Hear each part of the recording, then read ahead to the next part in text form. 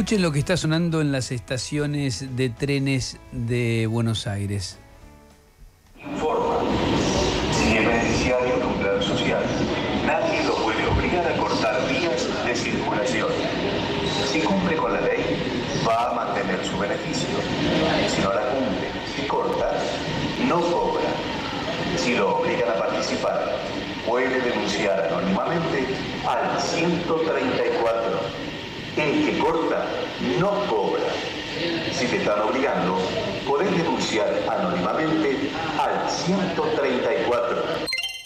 El presidente acaba de subir a sus redes sociales un cartel, parece la estación de Retiro, parece esta, con esa imagen, el que corta no cobra, en un cartel, y publicó: una Argentina distinta, viva la libertad, carajo. Hay una decisión del gobierno de que hoy no haya cortes. Veremos cómo se desarrolla la jornada. Hay, dijo según la ministra, unas 4.000 denuncias de gente que dice: a mí me están extorsionando para que vaya a la marcha. Veremos cómo evoluciona esta idea. Nosotros ya expresamos claramente, ahora lo vamos a discutir un poquito más, pero la posición que expresábamos hace un ratito nada más con Ernesto, que en esto coincidimos, diferimos en muchas cosas, pero en esto coincidimos. Una cosa es el piquete y otra cosa es la movilización pacífica y la protesta pacífica, que tiene garantía constitucional, pero tiene además una cantidad de respaldo jurídico por todos los tratados a los que adhirió Argentina, que no se puede ni discutir. Ni siquiera discutir. Ya les digo, Roberto Gargarella escribió una nota en Clarín esta semana y hablamos de él, quizás uno de los constitucionalistas más liberales que tiene la Argentina, más antiperonistas que tiene la Argentina, y dijo: el protocolo es insostenible jurídicamente. No se puede considerar delincuente a alguien que protesta. Es un derecho que tiene cualquier ciudadano, protestar, por lo que sea. En este caso, porque te bajaron los planes, te los congelaron, por ejemplo, podría ser una razón. Ahora, ¿esto implica habilitar las extorsiones para que la gente marche? ¿Las intermediaciones espurias? No. ¿Habilitar los piquetes ad infinitum? ¿Los acampes? No. Estamos tratando de defender la libertad de expresión y estamos un tanto preocupados. ¿Por qué? Porque se han dado casos ya esta mañana donde de pronto paran un colectivo, y lo contaba en la mañana, yo lo vi mientras hacíamos la reunión de producción, creo que era TN la cámara, que mostraba cómo habían bajado a 30 personas de un colectivo. ¿Por qué? Porque no supieron explicar a dónde iban. ¿Qué es eso? ¿Con qué derecho bajás a una persona de un colectivo? ¿Porque no dice a dónde va? ¿Y por qué te tiene que decir a dónde va? Es decir, estamos naturalizando algunas cosas muy raras que, insisto, que van contra la prédica de la libertad. Esto es lo curioso. Van contra la prédica de la libertad. Y después, en el medio de esto, la cantidad de contradicciones fuertes que hay en todo el arco político. Ayer Cristina Fernández subió, creo que fue en la red TikTok, ¿no? O en Instagram, es lo mismo, un momento donde Néstor Kirchner, en la mesa de Mirta Legrand, le preguntan por los piquetes, esa entrevista tan famosa donde fueron los dos, sí. ¿Se acuerdan? Sí, se viene el surdaje. Donde dijo se viene el surdaje, Mirta, y le preguntan a Néstor Kirchner sobre el tema piquetes. Escuchen. Mira, aquí preguntan qué va a hacer con los piqueteros, Sí. En este momento está cortado el puente Pueyrredón, Paula de Avellaneda. Es bravo esto, No hay que enfrentar a argentinos con argentinos. Hay que todos debemos cumplir con la Constitución. Con todo, pero con el artículo 14 y 14 bis de la Constitución también. El derecho al trabajo, el derecho a un ingreso digno. En la Constitución hay que leerla completa, siempre digo yo. Porque hay algunos que dicen que hay que cumplir con la Constitución y se acuerdan cuando pasan este tipo de cosas. Pero no se acuerdan que hay otros artículos de la Constitución que son leyes básicas, que es garantizar esos derechos a la gente que hoy lamentablemente todavía no están. Bien, para mí muy claro Néstor Kirchner en esto, es decir, hay un montón de derechos que no se cumplen y justo querés cercenar el de la protesta. Insisto, la discusión sobre los piquetes es más profunda, al punto que en el 2014, escuchen lo que decía Cristina Kirchner, que ayer subió esto y nosotros recordamos esto otro. Todo el mundo tiene derecho a protestar, pero no cortando las calles, impidiendo que la gente vaya a trabajar y no complicándole la vida al otro. Creo que vamos a tener que legislar sobre una norma de respeto y convivencia urbana donde todo el mundo proteste. Miren, no pretendo que sea como en Estados Unidos. Vamos a tener nosotros que legislar y la justicia fundamentalmente actuar ante estos casos, porque no podemos solos organizar las cosas. Porque ¿qué pasa? ¿Qué pasa? Luego pasa que se produce un disparo que se produce un muerto y tenemos no ya 200 personas, sino 20.000 protestando porque mataron a una persona, porque el otro le tiró el palo y nunca sabes quién tiró el palo primero. Clarísimo, es la misma Cristina Kirchner que ayer pone lo de Néstor. A ver, ¿cómo no usar la doble vara? ¿Cómo encontrar el punto justo? Los constitucionalistas, lo hizo Andrés Gil Domínguez la semana pasada de una manera magistral, diciendo, muchachos, esto hay que legislarlo. Lo mismo que pedía Cristina Kirchner. Entonces a lo mejor vos tenés que tener una ley por consenso del Congreso que te diga, sí, podés protestar sin ningún tipo de problema, pero atención, no podés cortar el metrobús, no podés cortar vías de trenes, no podés cortar rutas nacionales, no sé, buscar la manera y tratar de establecer un justo medio. Una cosa son 50 personas haciendo un corte y otra cosa cuando tenés 10.000 o 20.000 personas, como va a haber hoy, se me ocurre, en la calle. ¿Cómo haces para que esas personas que vayan por la vereda? Imposible. Tenés que arbitrar las medidas para que fluya, caminen y no sea un corte permanente. Y acá hay otra gran diferencia. Una cosa es un corte permanente y otra cosa es un corte circunstancial porque hay gente protestando por alguna razón. Ahora, ¿cómo se soluciona esto? Con leyes, con regulación, con consenso, fundamentalmente. Y miren, sigo con la doble vara, ¿no? Patricia Bullrich, que ahora parece una Dalit de impedir los cortes. Esto pasó no hace 1000 años. En 2020, en la marcha contra la cuarentena, donde ella participaba, dijo esto.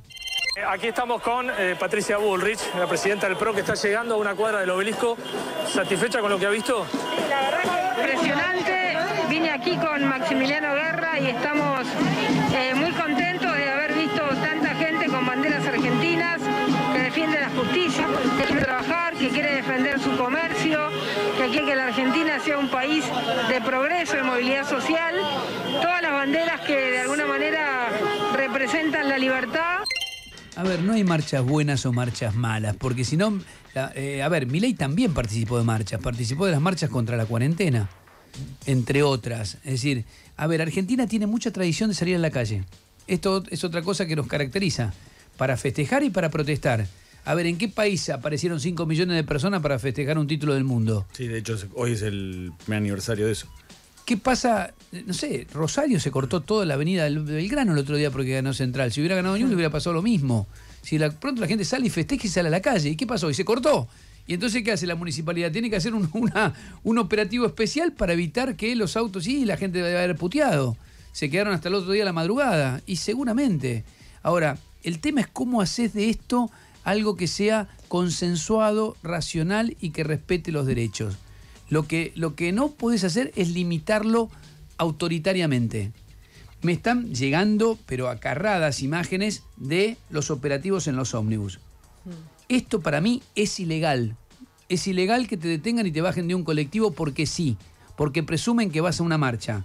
Me parece muy, muy raro. Insisto, creo que es ilegal lo que están haciendo.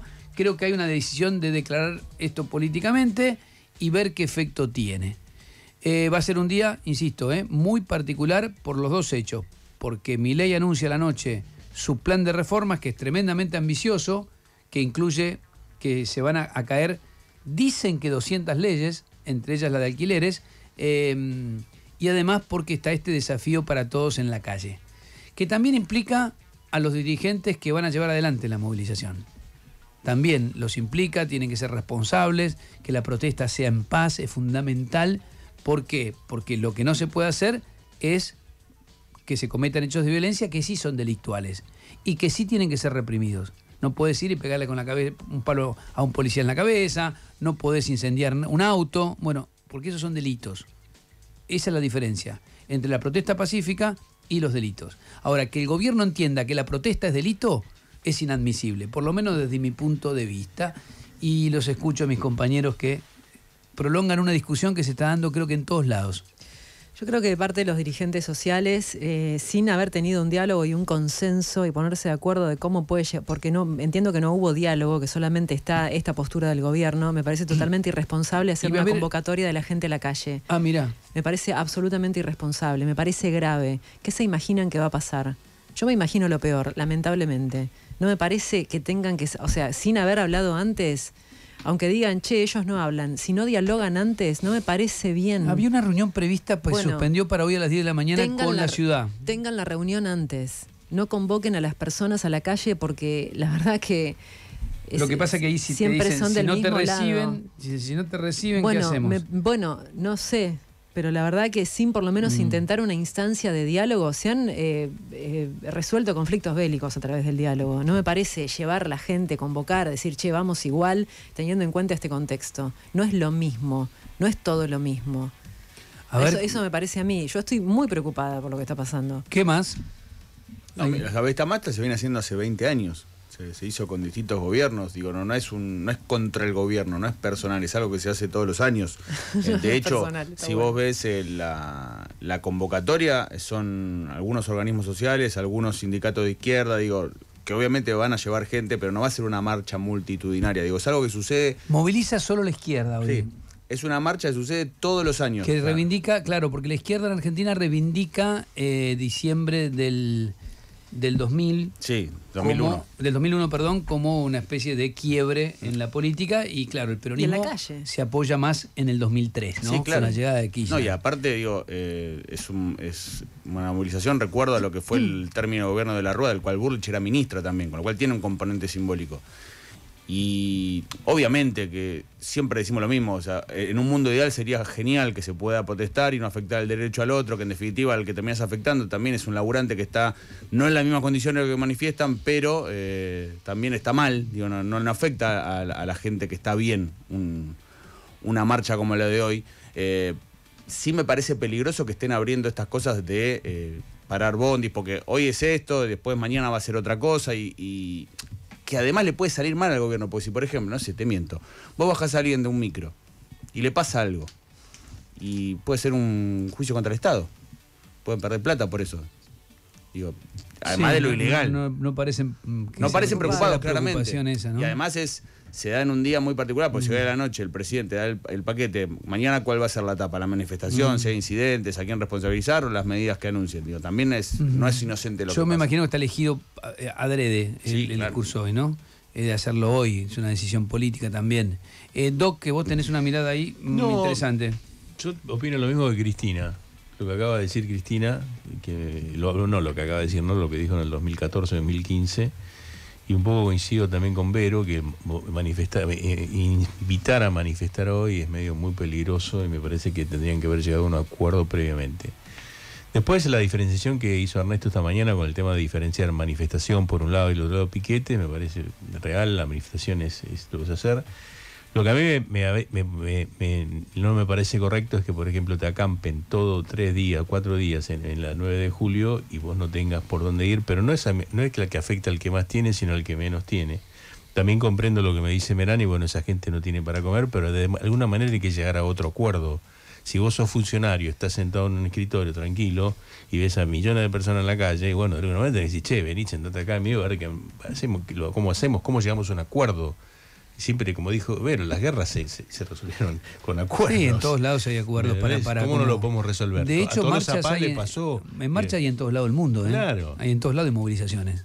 Todos lados. Y después lo que decía Cristina, que siempre alguien sale mal y no sabes de dónde salió, también pasa eso. Entonces hay que evitarlo de alguna manera. Esa es otra preocupación, sí. O sea, se muere alguien y dice, pucha, ¿quién fue? Le vinieron acá, no vinieron allá, le pegaron a un policía, le rompieron la cabeza, no, como dijiste. O si hay infiltrados, que siempre ¿viste? se sospecha de la presencia de infiltrados, ¿no? ¿Por qué no detienen infiltrados en lugar de detener cualquier persona? O cuando pasó en el Congreso, cuando tiraron, no sé, las piedras. Era un lío bárbaro y bueno, esas cosas, yo opino de esa manera. No es que tenga una visión muy diferente a la de ustedes, sino que creo que hoy la situación no es correcta. A mí lo que hace el gobierno, la verdad que hoy no me gusta, porque o sea, ese temor, esa amenaza de que te van a pasar algo, si es algo, no me gusta. Ya sabemos cómo actúa la policía, aparte, ya lo vimos. La policía, yo hablo de la ciudad de Buenos Aires porque vivo acá, no sé, pero las veces que ha querido disuadir alguna manifestación no tiene la mejor forma.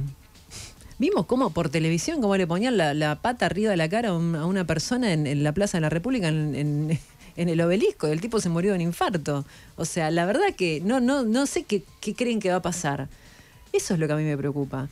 Por eso digo, no puede ser que no hablen, que el gobierno tenga esta postura, no sé, ellos digan, bueno, vamos a marchar igual, No me parece que no está bueno. La marcha era imposible de evitar, me parece, pues una marcha se hace todos los 20 de diciembre. Sí, claro. Me parece que era difícil de evitar. ¿Qué va a pasar el 24 de marzo cuando vayamos todos a la plaza? Claro, que también hay otra marcha. ¿Qué haces? ¿Qué va a pasar? No deberías ir el 24 de marzo. Si pensás que hoy no debería ir la gente, el 24 tampoco debería ir. Yo no pienso que no debería ir la gente. Yo pienso que los responsables, las personas, el 24, el 24 de marzo a mí no me llama nadie para que yo vaya a marchar. Yo voy porque estoy... Pero acabo, ¿por qué pensás que a toda la gente la llevan? No pienso que la llevan. Acabas de decir que convoca a la izquierda. Pero pasa que la situación es inédita esta que está pasando hoy. El 24 de marzo, lo que está diciendo Vero es real. Es inédita. Nunca pasó esto, que un gobierno te diga... El 20 de diciembre se moviliza pero siempre. Es inédita que un gobierno te diga, mira, te voy a romper la cabeza si vas a cruzar la calle. Pero te lo va a decir el 24 de marzo entonces también. Porque el 24 de marzo va a ser... Bueno, pero el 24 de marzo son 20 veces más masivo de lo de hoy. Está bien, por eso. Pero a lo que me refiero es, ¿quiénes son los que se encolumnan en la marcha de hoy? ¿Quién va? ¿Quién convoca? Convoca el Polo Obrero. ¿Hay un responsable del Polo Obrero? ¿Hay una persona? Sí, hay dos o tres responsables. Lo que estoy diciendo es que esa persona tiene... A mí no es que yo voy encolumnada con alguien. Voy desde mi casa, voy con mi familia el 24 de marzo. Pero está bien. Capaz que yo hoy voy también sin estar pero encolumnado. No sería... Pero me parece que el 20 de diciembre para mí parece que fue un día importante y me parece pero que no la calle hay que ganarla, no hay que dejársela Pero al no otro. está en discusión de eso. Digo que hay personas que son representantes de un grupo de gente que no se sentaron a hablar con este gobierno y está diciendo, che, los vamos a cagar a palo. Pero eso no es lo que habla estoy este diciendo. gobierno. ¿Con quién quiere que hable? Bueno, te lo está diciendo. Con Bullrich querés hablar, que te dice que no podés venir. No y podés. no podés. Bueno, aquí no puedo, sí puedo, mira cómo puedo. De todos modos, yo esperaría... Tampoco excitaría yo a la gente que vaya, Pero es una marcha que se hace todos los años, ¿por qué no lo hace? La gente se quiere manifestar. Va a haber ruido y quilombo, guardando el término. Que no debería haberlo. Es que por eso todos están presuponiendo que va a haber un quilombo. La verdad, pero si cortan la calle, ¿qué va a pasar? Bueno, es que te está diciendo del otro lado. Yo esperaría a ver cómo se desarrolla, porque, o sea, esto me trae... la calle y reprimen, se pudrirá. No, pero a mí me hace acordar en el inicio del macrismo pasó exactamente lo mismo. Se habló de protocolos antipiquetes y la verdad es que Patricia Bullrich, ya habiendo sido ministra de Seguridad, sacando algún hecho puntual, nunca avanzó sobre todo lo que había dicho. No estoy de acuerdo para nada. La policía tiene una forma de actuar. Yo no sé si es Patricia Bullrich pero vos o recordás, quién que les da. Yo recuerdo represiones, he estado, he visto por televisión, se ha pero muerto el protocolo gente, antipiquete te también cagan se había hablado más de una ocasión pero y no se llevó adelante. No es el mismo contexto, además. No es el mismo contexto social. No es lo mismo, no hay el mismo discurso.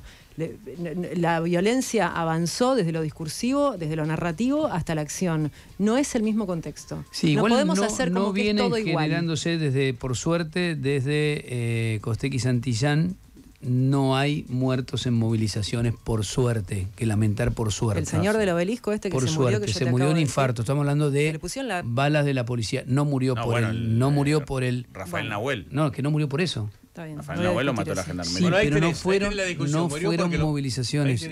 Se murió porque le pegaron, se murió por un infarto. Bueno, esto es lo que se tiene que evitar. Bueno, estamos de acuerdo. Lo que hay que garantizar es la protesta. A mi modo de ver, hay que garantizarla. No puede ser que vos tengas que hacer todo una cosa especial para protestar. Tenés derecho a protestar, está garantizado por la Constitución Nacional.